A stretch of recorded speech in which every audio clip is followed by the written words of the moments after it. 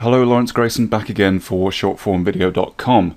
Now, after watching one of my After Effects tutorials called 3D Floating Titles Fringe Style, a couple of people got in touch with me asking why the Repousse feature in Photoshop CS5 doesn't appear to be working for them.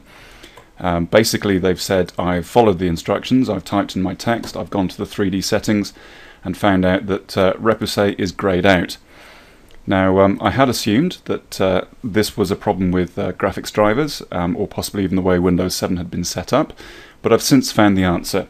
The answer lies in the fact that Repousse uses the OpenGL driver of your graphics card, and if you don't have it set up in Preferences, then as you see, Repousse will just be greyed out and you won't be able to access it. So to fix that, go to Edit and Preferences and 3D.